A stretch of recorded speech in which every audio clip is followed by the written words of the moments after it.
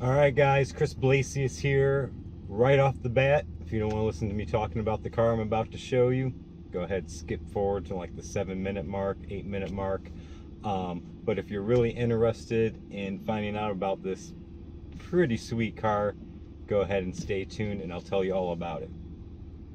Actually, I'm stopped at a train, so this works out really well, so I can give you my undivided attention. So I was on the phone with my buddy Mark, and we were just talking about cars and everything. And I was checking Craigslist while we were talking, and I was like, dude, there's literally, I'm looking at a car right now on Craigslist right down the street from me. It's got 7,000 original miles. It's a 1982 Trans Am. It looks perfect. And he's like, dude, you got to go get it. And I'm like, there's just, at the time, there was absolutely no way. That's when I was finishing kit, and he still needed a ton of stuff, so it just wasn't going to happen. So in my head, I cut all ties loose. I mean, I was feeling bad about it, but there was just no way. So my wife gets home, she was asking like, what have you been up to? And I'm like, actually, I was just on Craigslist, and there's a car right down the street from our house that has 7,000 original miles on it. It's a 1982 Trans Am, just like kit, but this thing is showroom mint, blah, blah, blah. And she was saying, let's go look at it. Why don't you buy it? And I'm like, once again, there's no way, we can't afford it. So she went out for tea, came back in from drinking tea, and she's like, I was thinking about it. I think we should go look at that car. You'll hate yourself if we don't look at it. And I'm like, no, I still have to finish kit. I can't afford it right now. She's like, well, what if I want to buy it? And I'm like, I don't see why you want to buy it, but that's awesome anyways. And she's like, no, let's just at least go look at it.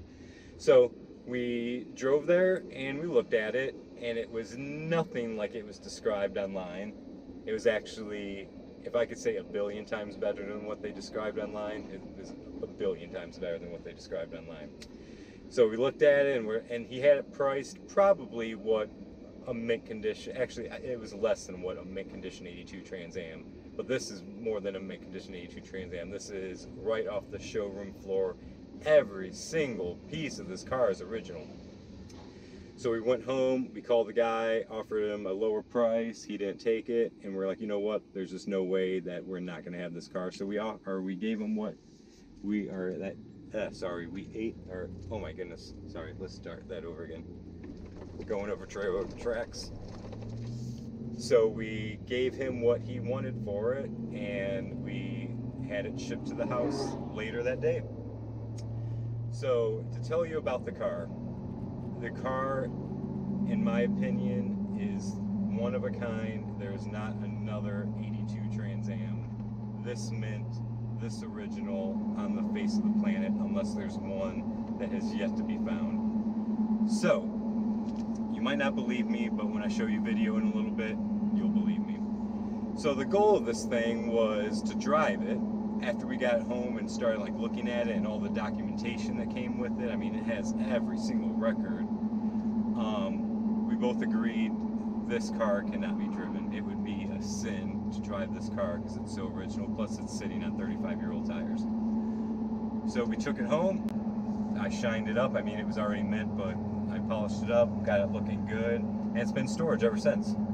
So today we are going to Grandma's house. I wanted to make this video just to show you everything about the car. But we bought a car capsule. So it's basically like a balloon that you drive your car into. You seal it up so no mice, no humidity, no nothing can get to it, and it keeps the car mint like it should be. And I know a lot of people just like, cars are meant to be driven. If you don't drive it, you're gonna ruin it. Yeah, cars are meant to be driven. If that was our only car, it would probably be stupid for us to have it, but we have a lot of other cars. So, other cars that we do drive. This one's just, I mean, it's too perfect, and you'll see it here in a little bit. And we do drive it 5 miles a year. We take it out a couple times a year just to keep everything loose. We start it up, let it run for a long time to burn out any condensation so we're not rusting it. But I mean, you'll see from the video, the exhaust system looks brand new on this, and it has the dual rectifier or dual resonator exhaust. But it's been great. We entered it in a car show. It won best of the show for that year, which was awesome. I mean, it's a perfect car. It has pretty much every option that 82 would have. It's the black and gold edition. no wear whatsoever, not even on the tires. It has the original air filters in it. I mean, this car is original. The only thing that's not original is the battery and the oil filter, which would be, I thank God that doesn't have the original oil filter on it. But so the goal was to keep it, and the way my wife thinks, she's like, if we buy it now, can we make money later on? And I said, absolutely. With as mint as this thing is, I'm seeing the 3rd gen Trans Am starting to go up in value, and we've already been offered double what we have into it. So it was definitely a good investment. So we call it our Barrett-Jackson car for fun, but it sort of is becoming our Barrett-Jackson car. That's why we're investing in keeping it as perfect as it is. So the goal sort of was to, in 5 years, sell it, make a good profit on it. But with as original and as perfect as this thing is, and my truck's making a weird noise, I need a line, but with as perfect and original as it is, I think we're just going to keep it. Unless we need the money down the road, we know we can sell it. We already know we can double the money. But if we want to, I would really like to keep this thing, because I can promise you, I would put everything I own, find me a better 1982 Trans Am than this one. And that's not being cocky. I mean, it was a diamond in the rough, or I guess that's the right saying. It was very unexpected that this thing was in a storage unit. So, actually it was in a humidified garage. So give you a little bit of backstory on the guy that had the car. He was a car collector. He had a bunch of different cars. He was getting up in age. He was selling all of his cars to move to Florida to retire. This was the last one that he had. And I actually believe the guy, because he looked very well put together, and the stuff he was driving and the way his house looked. I mean, the guy was definitely telling the truth.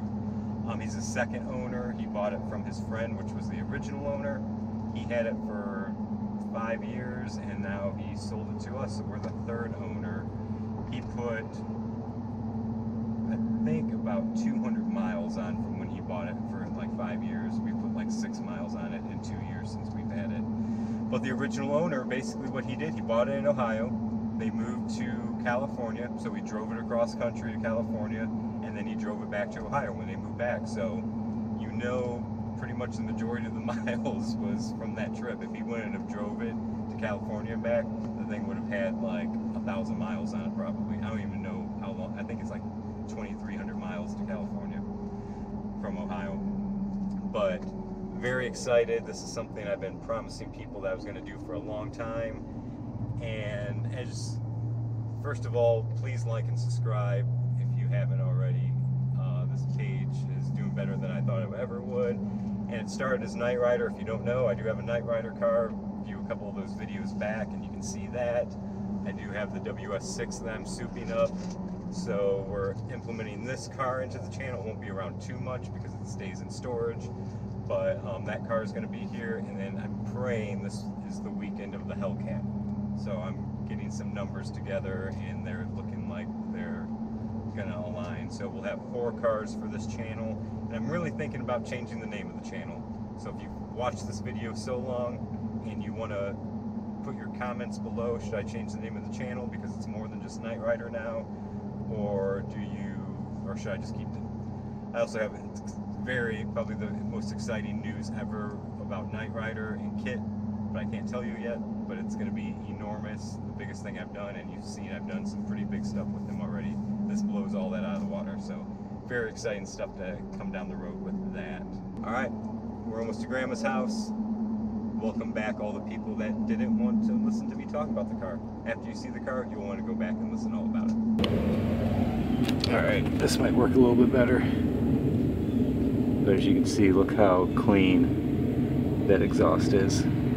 That's original from 1982. This right here is actually just undercoating. It's I just peeled it off.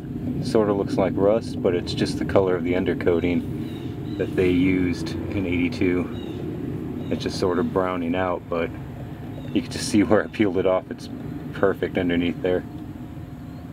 That sort of shows you the exhaust. I wish I could get out on a lift for you guys, because every single component, actually maybe I'll put some pictures, every single component of this car looks perfect like that. So this is the back of the car. with the July 1982 license plate. Has the gold eagle on it. The Trans Ams had gold back in '82, and the Firebirds had silver. So this right here are original Goodyear Eagle GT tires. As you can see, actually the guy I bought it from never drove on these tires. The day he bought the car, it's even got the receipt with it. He bought aftermarket tires. So the wheels and the original hubcaps, which these are 15-inch wheels, and the original hubcaps were never used on the car. I still have the original 15-inch hubcaps for all the wheels, but since I just keep it in storage, I do not take it out. These were from the dealer at the time. That was an option that you could go ahead and have, was the Pontiac mud flaps, which I'm just keeping them on for right now because that's what was original to the car. So let's go ahead and open this up. It's probably hard to see, but I mean, this is absolutely perfect. The weather seals are perfect because the guy had it in a humidified place. The sun's sort of going down here, so it's hard to see, but these are the original door panels, which that's just from when I vacuumed the last time. But as you can see, the Perella cloth is perfect on it. It does have the Perella cloth seats, as you would expect. It's just a little wrinkle which will come out. As you would expect, is absolutely perfect.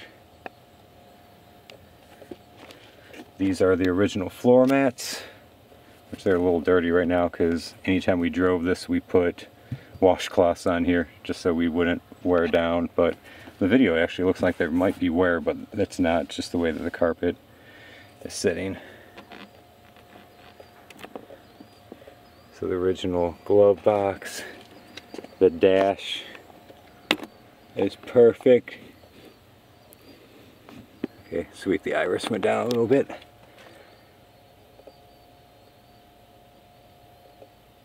Center console's perfect, and even like the lid of the center console is absolutely perfect. The back seats are just as you would expect them. They were buckled the day I bought them, and I never unbuckled them. Keep a fire extinguisher back there too, because you never know. You never know. But yeah, the T-top seals are perfect. As you can see, this paint is ridiculous. It's a weird cast day, so it's a little different. As you would expect in '82, the wings were painted satin black. And then here we go. The decals are absolutely ridiculous on this thing. Alright, I'm just going to take that out for a second because that will drive me crazy. I keep, like I said, a washcloth so I don't wear down the carpet. But this right here is probably one of the coolest things that could ever come on a car. This was original to the car, and it shows you the headlight dimmer controls that was on the stock, and the guy just never took it off. Right there is the original mileage right now, 7,615. When we got it, it had like 7,606, I believe. So in 2 years, that's what we put it on. No wear whatsoever on the Perella cloth here. This is the antenna. I have to take it off when I put the car cover on. As the seat belts, '82 was the only year that they did the seat belts like that.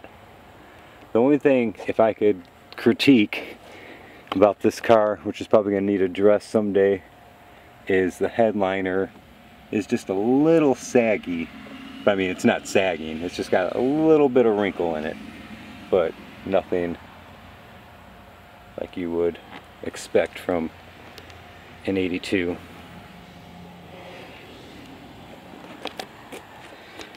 So here's this panel.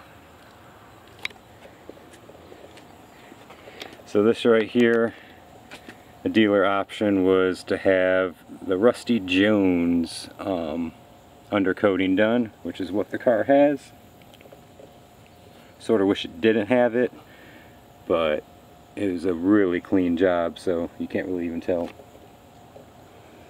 Super smooth. Wish you could see the door right there. Absolutely no dips or wrinkles. Usually these have something, but nothing. Going over. I mean, here's the original tires. You can see that it still even has the green marks on the original tire. I wish I could get in there a little bit more, but I can't. From the hood.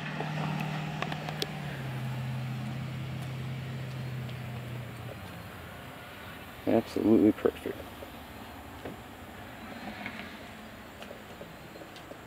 Over to this one. I mean, look at this paint for a factory paint job. It's crazy.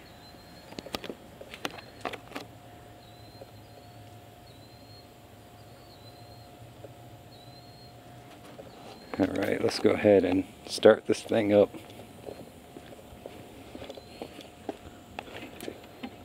It fires up pretty easy.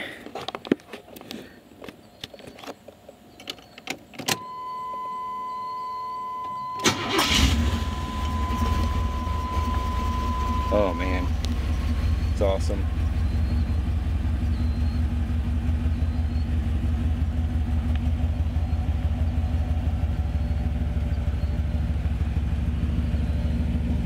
Better view of the dash.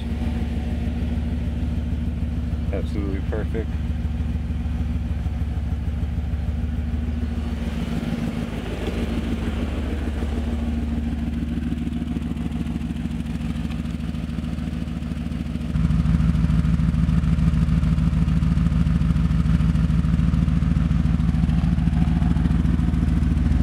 $7,000 original miles. I'll pop the hood for you guys.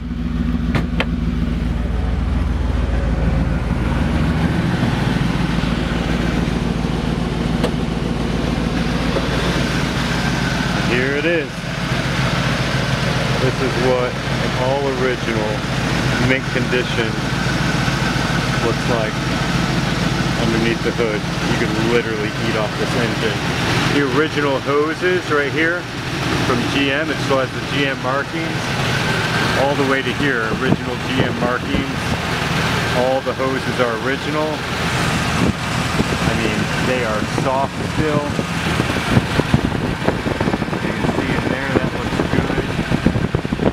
That you would think would have any type of tarnish doesn't have tarnish whatsoever.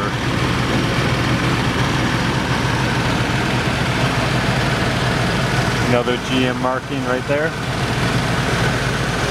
I mean, even these are usually yellowed out. It's as perfect can be. All the original clips. Even that's original down there.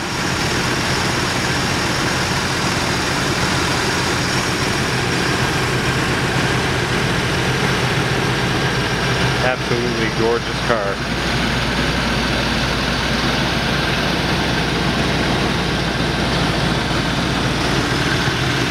The block is steel like it should be.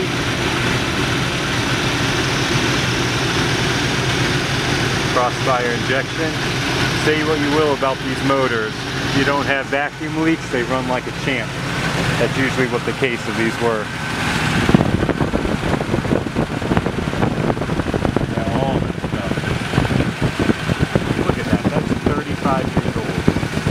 Not tarnished at all.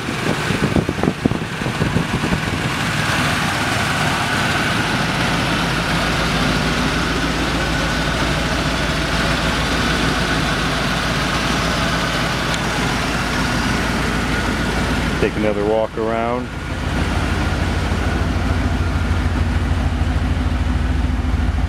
Like I said, it looks a lot better with the hubcaps on, but it is what it is. For right now, they're actually in the back. It does have the privacy cover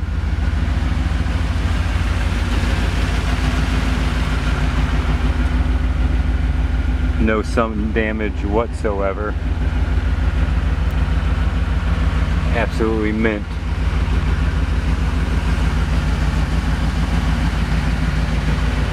I mean, even if you go down to looking at these decals, there's no wear on this vehicle whatsoever.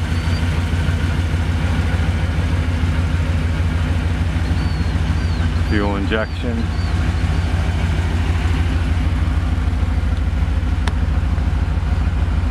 The gas cap.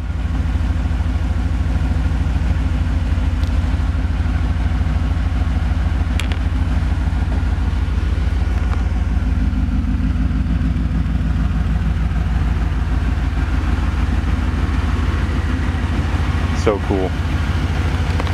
Definitely one of my favorite vehicles ever.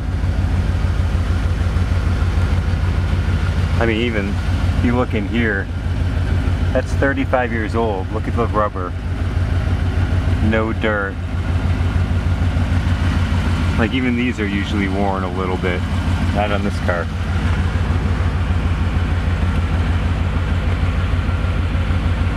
That's it, guys. I think these are even the original wipers.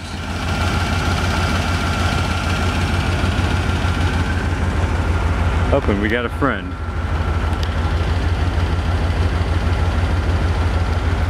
Alright guys, hit me up with any questions you have about the car. Like I said, we won't be selling this for a long time if we ever even do sell it. But there it bees. It's going away for storage. Actually, I'm going to put it in the car cocoon right now, so stay tuned.